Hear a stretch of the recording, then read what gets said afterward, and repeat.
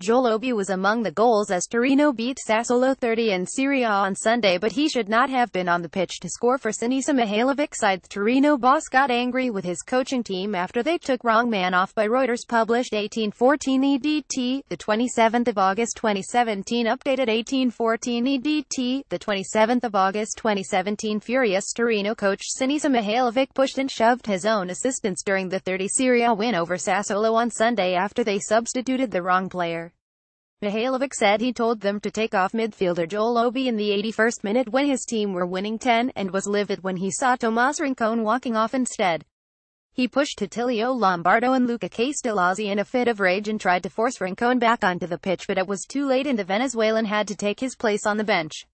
Torino boss sinisa Mihajlovic threw a touchline strop during his side's game against Sassuolo. Mihajlovic pushed his assistant coach Attilio Lombardo after he substituted the wrong man. Mihajlovic said he told his coaches to take off midfielder Joel Obi in the 81st minute, but Tommaso Rincon was withdrawn instead, leaving Mihajlovic angry. Matches are decided by the smallest details and you can't afford to make the wrong substitution.